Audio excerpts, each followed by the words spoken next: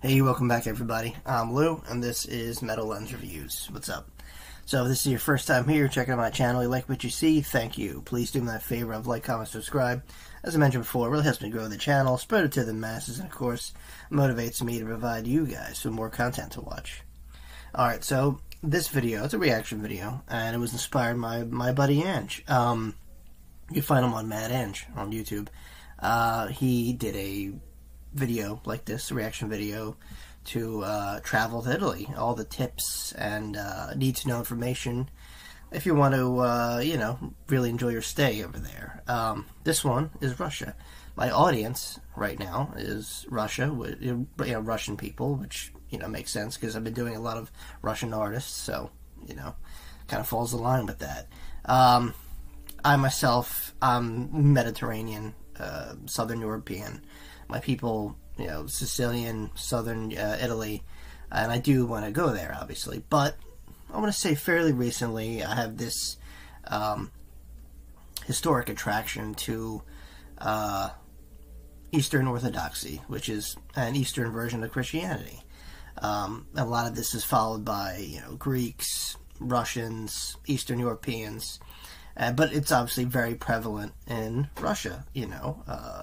Just look at most of the churches.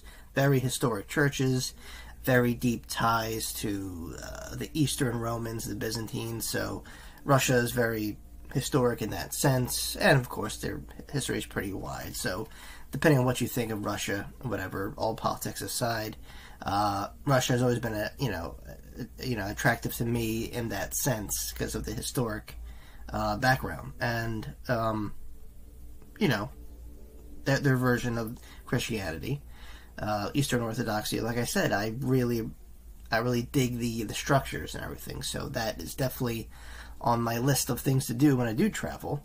And this lady right here is going to kind of explain to us, and I'm just gonna, you know, interject every now and then and just, you know, give you guys my 2 cents. So yeah, this should be interesting. This is just, let me get her name so I could properly introduce her. Hey Nadine. Okay, so I'm assuming she, you know, talks about places probably she's traveled and gives you some need-to-know information, which is always vital, especially if you're traveling somewhere foreign for the first time. So this should be pretty knowledgeable, and I'm all about it. Alright, well, let me stop yapping. I'm going to cue the video up and we're going to check it out. Alright? It says Russia, excuse me, Russia travel for the first timers. Alright, let's do this. So we had a new idea for a video series on this channel where we cover some useful information about specific countries or destinations. This would also include some of our personal experiences and opinions of what we liked, what we didn't like, and what we wish we did differently. This is the first video of that series, and Russia is our first country. We traveled to Russia in July of 2017. We flew into Moscow, where we spent 4 days and then took a 4-hour high-speed train to St. Petersburg, where we spent another 4 days. Now, if you haven't seen the videos that we made from the trip, check out the links in the description to go give them a watch.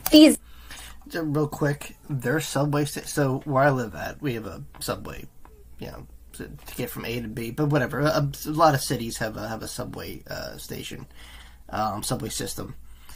Russia's subway system is incredible. It's like you know, it's just different. It's not what you would think when you get the impression of an American. And I haven't been that far out to, you know, all the 50s and so states in the United States. So I don't know how their subway system is run, but ours is kind of funky in the city I come from. But when I did the little bit I've seen in Russia's subway system is like pristine.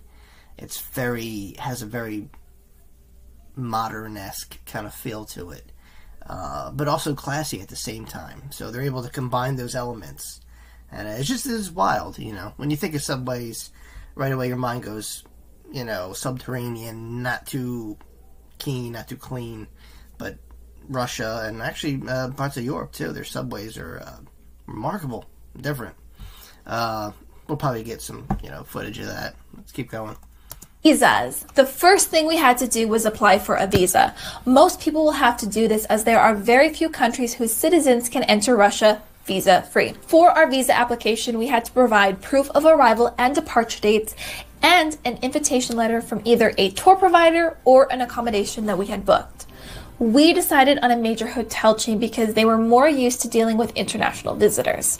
The application process can take a few weeks and you'll have to send your passport away, so make sure you aren't going to need your passport during that time. There is a way, however, to visit St. Petersburg for 3 days visa-free if you arrive via ferry or cruise ship. If you book through an approved ferry or cruise provider, you will be allowed to arrive in St. Petersburg and stay in the city for up to 72 hours without needing a visa. This is a great option to visit one of Russia's most beautiful cities if you don't feel like going through the whole visa process. If you are traveling to Russia to attend the 2018 FIFA World Cup, then you are exempt from the regular visa rules. Real quick, obviously the capital of Russia is Moscow, but St. Petersburg is actually very attractive, and if you look at it, it kind of looks drastically different from the rest of Russia, and that's because the Tsar at the time, his name slips me, but he had this appreciation for Western Europe,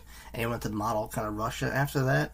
So St. Petersburg looks more like a town in, like, I don't want to say Spain, but like, think of like, Western Europe, like Italy, Denmark, Norway, England, France, Germany. So think of like that kind of style, where you could definitely tell Russia apart from Russia's technically in Asia, but you could definitely tell it apart from other places without a doubt.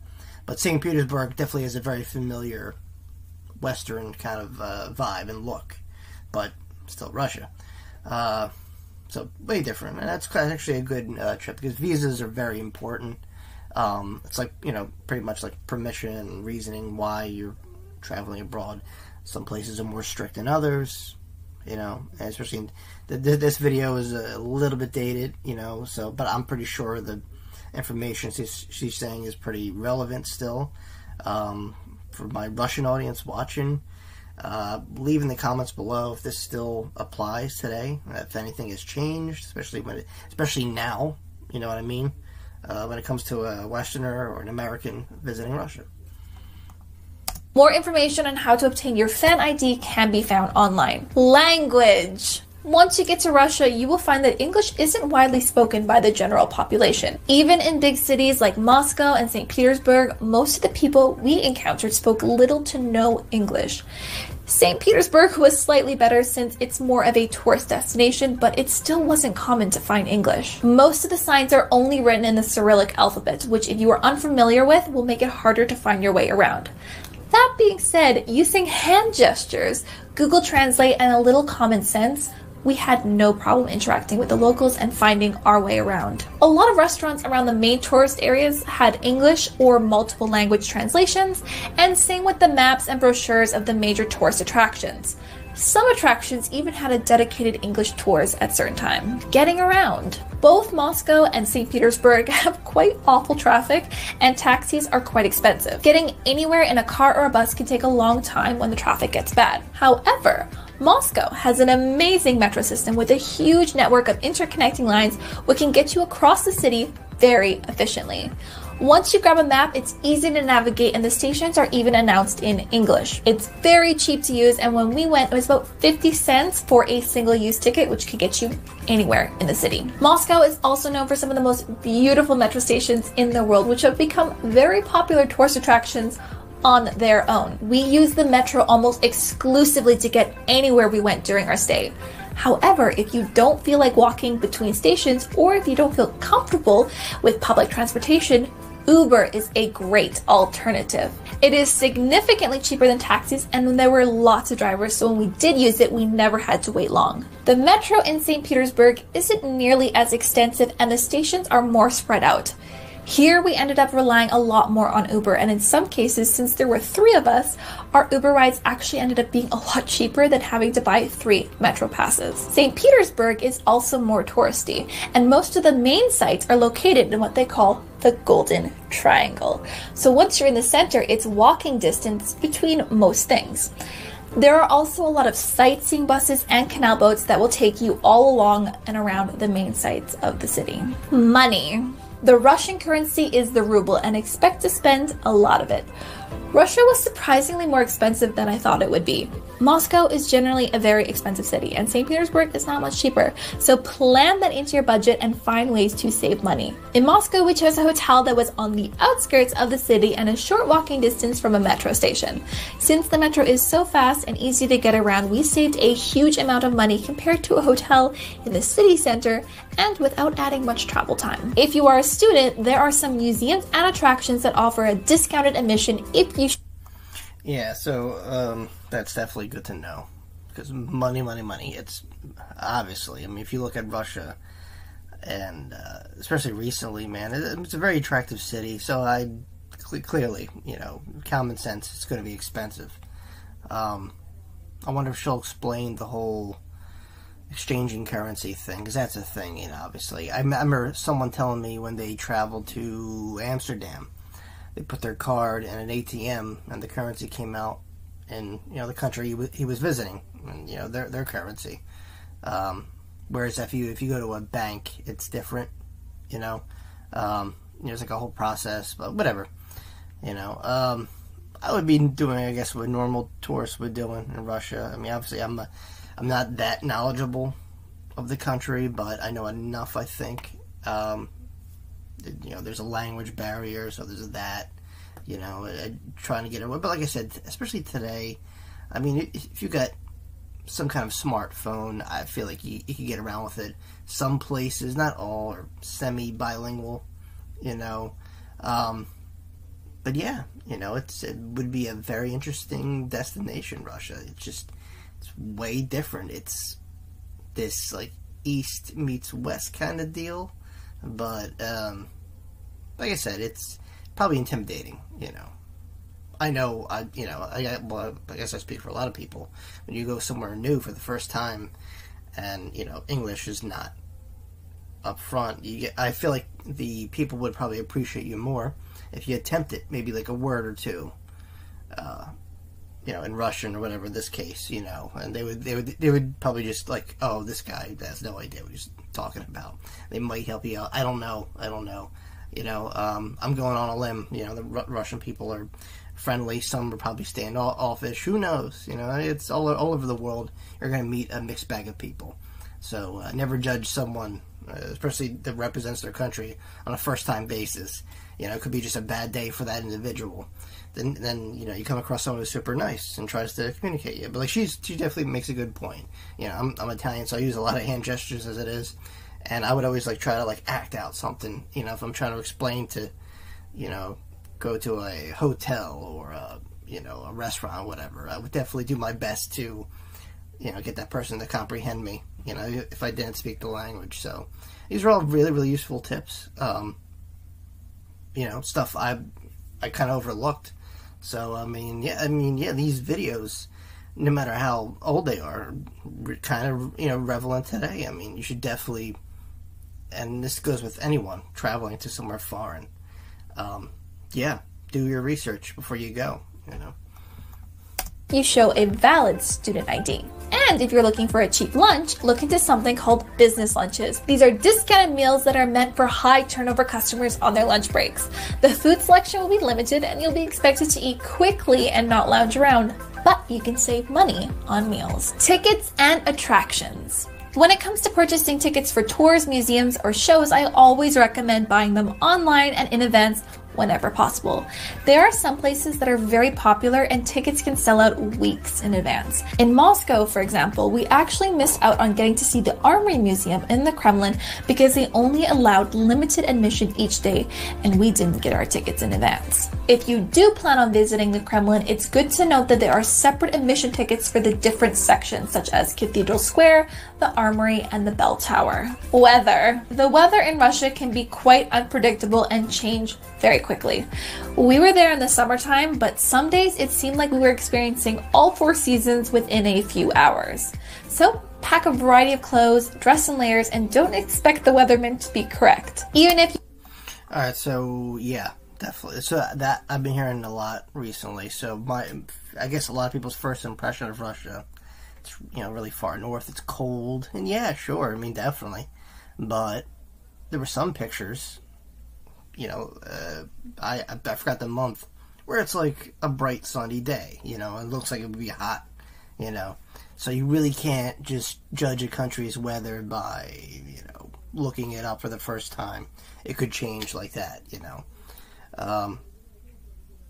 Yeah, I guess that goes for like a lot of regions too. Like I said, it's weird. It's weird. Like the weather in Russia, you know, we're all used to it. You know, knowing from movies and, you know, TV and documentaries, it's going to be cold and chilly, and sometimes it's not. Sometimes it's like a hot summer day, you know. But you know, definitely, you know, you want to look up the weather forecast in advance, and even then, just be prepared, because like this young lady's saying, it ranges all over the place. That's completely true. You know, because I'll nerd out sometimes, and I'll watch people do, like, you know, video blogs of them traveling, especially recently to Russia, which pretty shocking, because it just, you know, here's a guy that didn't know nothing. This video blogger I'm talking about, and he's just strolling around, and he was getting by. You know, it's pretty cool. And you know, at night, obviously, you're bundled up, but during the day, you know, it looked like a regular summer day, so that I was kind of taken back by that. So weather in Russia, you know, it's that whole, like, where it's cold all the time, I feel like is like a myth. So you really have to go there to experience it yourself. Yeah, like she says, it can be all over the place, you know. So definitely plan in advance with that. Alright, let's keep going.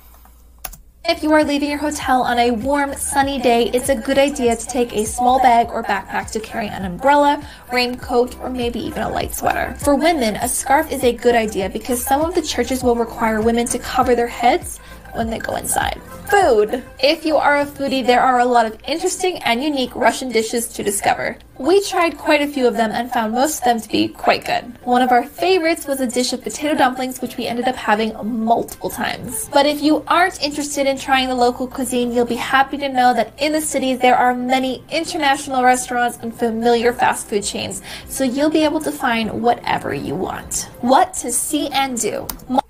That's really good to know, because obviously you're going to eat on vacation, so you want to be exotic and try something new and weird, you know.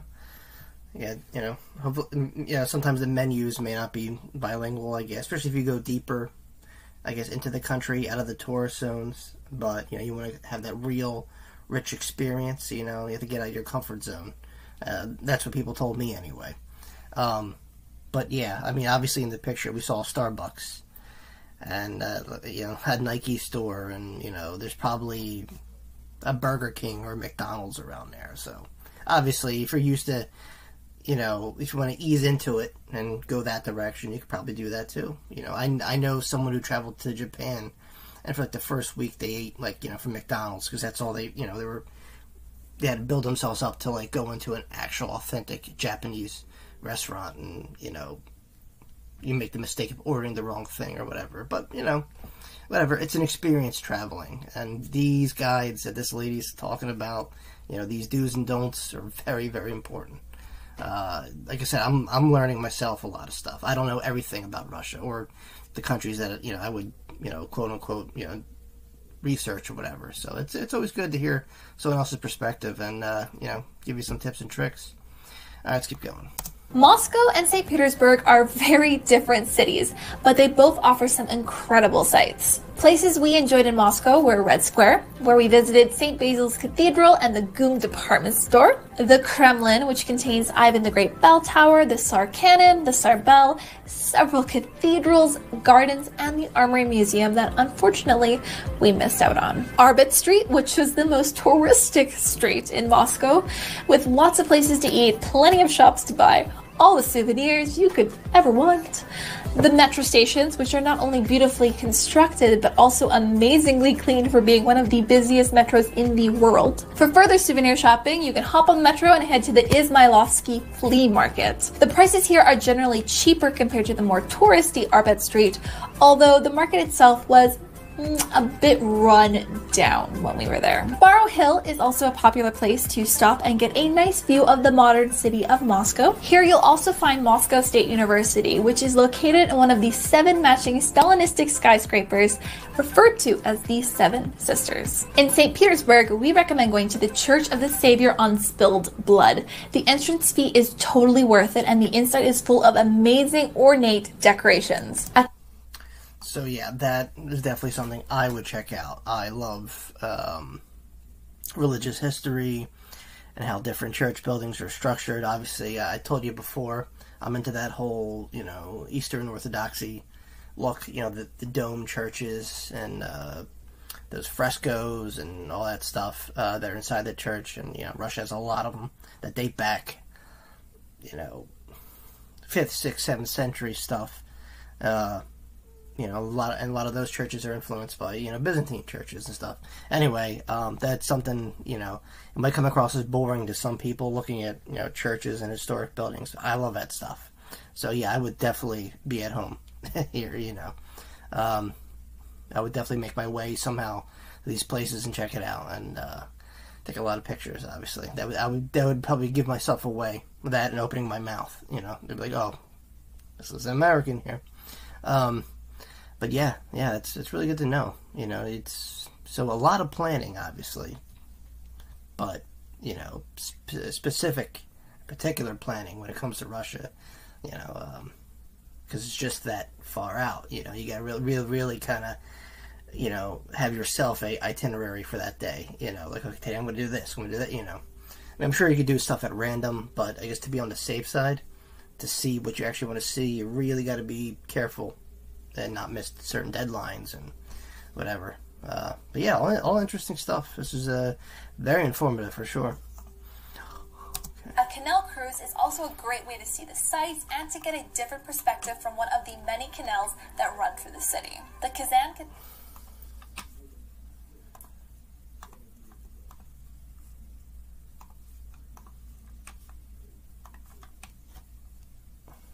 Cathedral and St. Isaac's Cathedral are also great places to see. We didn't go inside, but you could go inside if you wanted to, or you can climb the stairs to the colonnade to get a great view of the city. You can do both, you can do one or the other. It's your choice, really. And you can't go to St. Petersburg without going to Palace Square, which is home to the Winter Palace. What was once a lavish residence of the Russian monarchs is now part of the Hermitage Museum, which is one of the largest and most impressive museums in the world. You can definitely spend an entire day inside the Hermitage Museum and still not see everything. We also went to Peter and Paul's Fortress, which in hindsight is something I wish we didn't do. We didn't have enough time to see everything we wanted to, and we would have rather spent that time by going to Peterhof's Palace. It's located outside of the city, and it's roughly a 40-minute boat ride to get there. Peterhof, which is sometimes referred to as the Russian Versailles, is also one of the top things to see in St. Petersburg, and unfortunately we never made it out there, and it is kind of one of our regrets that we wish we went out there instead. Safety. Despite all of the negative stories that the news likes to sensationalize, we never felt threatened or like we were in any danger.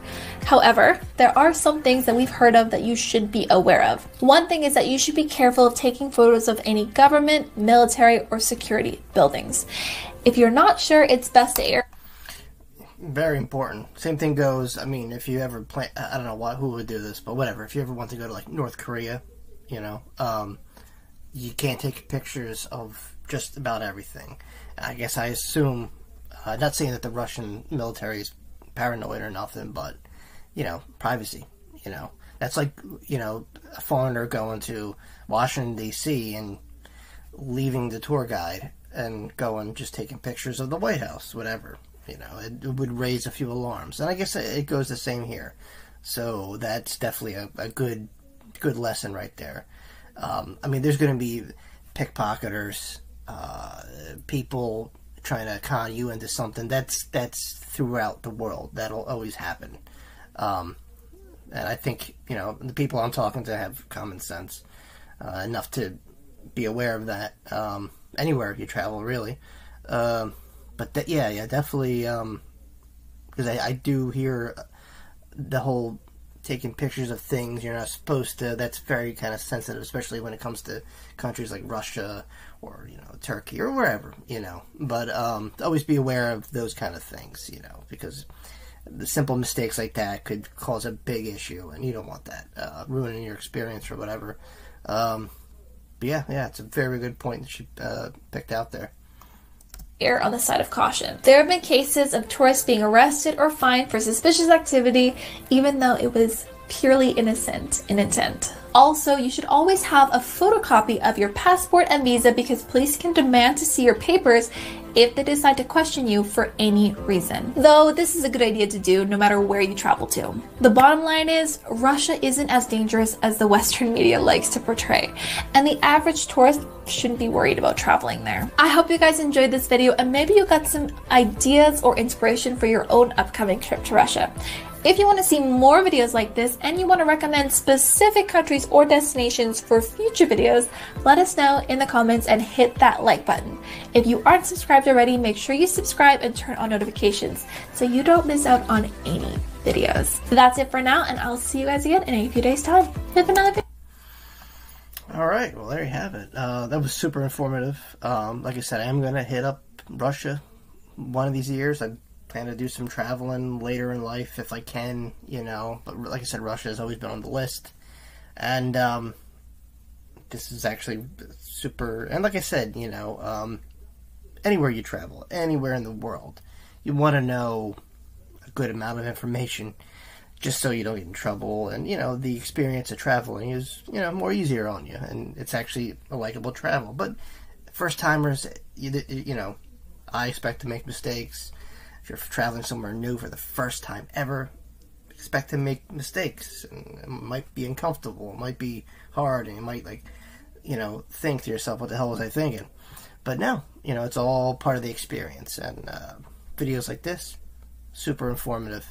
And yeah, I definitely learned something new, for sure, you know. I learned a lot, actually. So yeah, this was awesome. Alright guys, well look, let me know what you think. For my Russian subscribers, is she accurate? You know, is there anything else I should know before I travel to Russia? You know, let me know in the comments below. Also, if you want me to do a video, whether it be something like this or a song, and you want me to kind of expedite that process, down below and leave a link, buy me a coffee. It's just another way of supporting the channel. And of course, you know, you can leave me a little comment on a video or a song you'd like me to get to, and I'll obviously do that before anything. So, that's really it, guys. Thanks for watching. Please like, comment, subscribe if you haven't already. As always, I'll see you all very, very soon. Peace.